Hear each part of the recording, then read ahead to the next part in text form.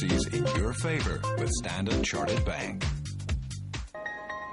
Why has it been called the greatest car on earth? Is it because it is the choice of so many world leaders? Is it because of its extraordinary reputation for safety, or its storied and celebrated history? Or is it simply because once a person has experienced it, they find it difficult to settle for anything less? The 2008 S-Class, the legendary sedan from Mercedes-Benz. ADMIS, a world-leading broker in commodity, future and options. In association with ADMIS Hong Kong, ADMIS is now in Asia. ADMIS Hong Kong, your professional brokerage partner in the global futures and options markets. To find out alternative market opportunities, contact us today.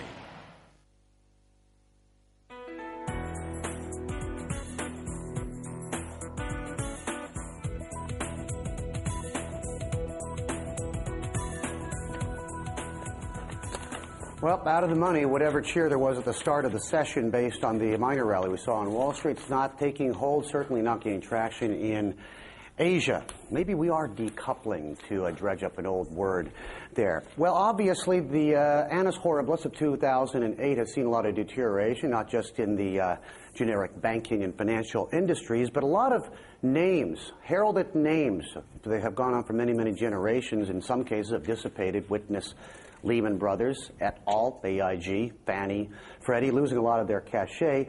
But in these tough times, how do you keep your brand chugging along, and how do you stay in good stead with the public? Joining us today is John Gerzema from Young & Rubicam Group, where he's Chief Insights Officer, and we're talking about branding in these very, very difficult to brave times. John joins us from Singapore today. John, morning.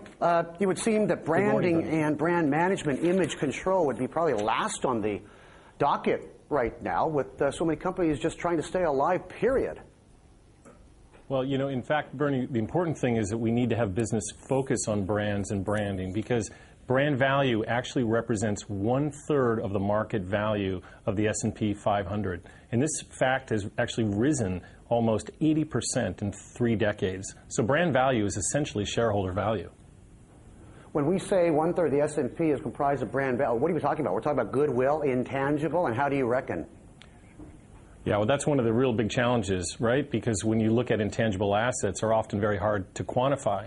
And what we've been able to do is work with Millward Brown Optimer and understand across various sectors, on average, the goodwill that's attributed to brands is actually almost 1/3 of the value.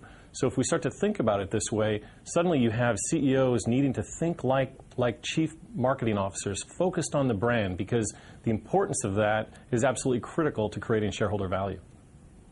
Well, it seems like a lot of the undercurrents nowadays are getting the best of the efforts by these CEOs to keep up a good face in the in the light of adversity. You look at what's going on Capitol Hill. You've got Wagner from GM, you've got Nardelli from Chrysler, Mulally from Ford. I mean, they're begging hat in hand to get $25 billion in taxpayer money. Surely brands suffer with that kind of a pathetic show on the screen. Yeah, no, absolutely, Bernie. And I think that when we look back at our research, we studied through Brand Asset Valuator, which is the largest continuous database of brands in the world. And we study over 400,000 consumers across 40,000 brands. And what we found was some actually staggering statistics. We found a quality decline of almost 24%, awareness and liking of brands in double-digit decline, and actually a decline in trust of brands of almost 50%. Also, we found that loyalty had declined from 40 to 9% over 6 years. So essentially what we think is happening is that this new world is actually starting to hollow out brand value, and it's a critical issue for business to focus on. You know, if I'm driving down Main Street, Anytown, USA, or in my own hometown in the Pacific Northwest, and I see they still have signs up, with Washington Mutual. I mean, ugh. Gag me with a spoon. I mean, look what happened. People in their 401k investments imploded because of the WAMU breakup. Is the financial industry really the culprit here, or does that transfer into every other facet of daily life? The things you buy, the things you use, the medicines you use. When you say that, brand integrity is down 50%, are we talking about America as a whole? Yeah, I think we are. I mean, what we found in our research, Bernie, was that actually consumers are devoting a smaller sort of collection of basket of brands that they're going to be truly emotional toward. And these are the ones that they're willing to pay more for, that they're willing to be more loyal. And we found this through our research. Again, we worked with professors from the Columbia Business School and the University of Washington Business School. They had done a lot of the early work with David Acker on branding.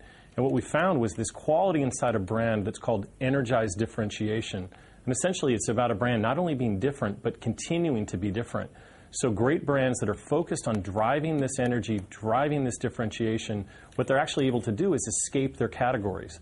And we're seeing this dynamic across a number of different brands. Clearly, you see this with brands like Google and Nike and Apple.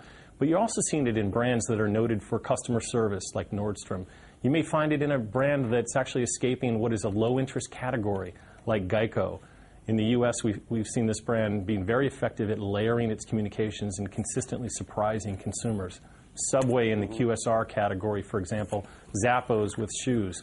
So there's a whole host of different ways that you can focus on driving your energy and creating this value with consumers. John, want to get your thoughts on what's going on in the various multimedia spaces here. Ad spend is obviously an easy target in tough times when it comes to discretionary spending. What's going to be happening there across the media buying spectrum, everything from periodical to dailies to electronic media? Do you see things basically shrinking into a hole? And I guess more importantly, what's the effect going to be on brand awareness and image management for major companies that have a lot of stake?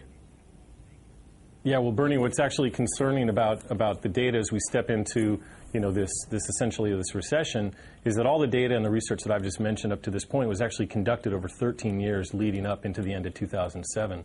So what's going to be critically important for business is to focus on continuing to drive their brand and drive their brand value. Now, clearly, we're seeing a softness in marketing spend as consumers are going to postpone purchases. They're going to focus on value-driven brands and products and services. Yet at the same time, it's going to be critically important for them to actually understand that building the brand in this period is actually an opportunity for tremendous competitive advantage. John, great talking to you. Interesting sidebar kind of element to all.